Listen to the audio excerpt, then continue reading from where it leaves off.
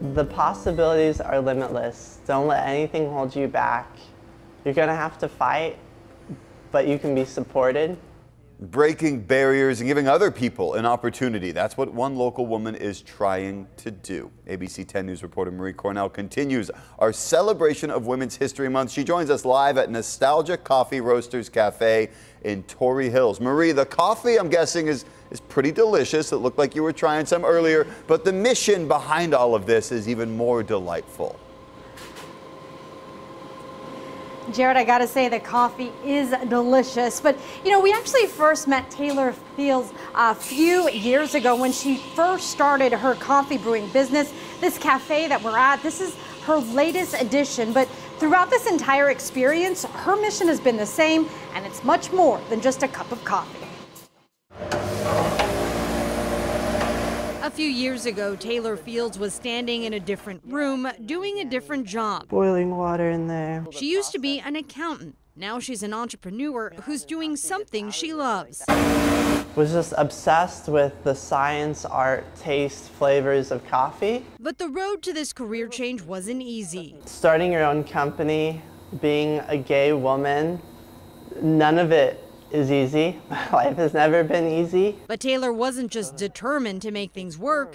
She wanted to create change. This coffee is from Mexico, and the women there. Something she says sets her company, Nostalgia Coffee Roasters, apart from the rest. What we're really doing is using coffee here as a catalyst for systemic change, for really a more equitable, inclusive, diverse, and sustainable coffee industry. As she learned more about the business of brewing coffee from start to finish, she began to notice the challenges other women faced. Only 15% of the world coffee farms are owned by women, but 99% of coffee is touched by women. That's why her company seeks to work specifically with other women, making a financial investment to uphold her company's mission.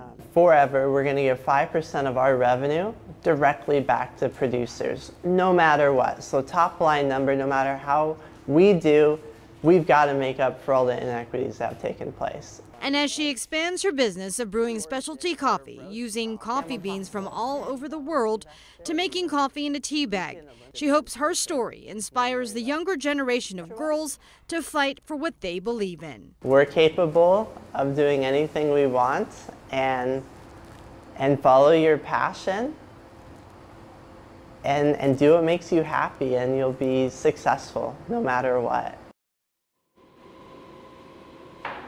So in 30 minutes, we'll talk to Taylor live as she looks towards the future and how she wants to continue to help women. And as you notice, we're both wearing the green. It is St. Patrick's Day, so we'll also have a sneak preview at some of their specials for today.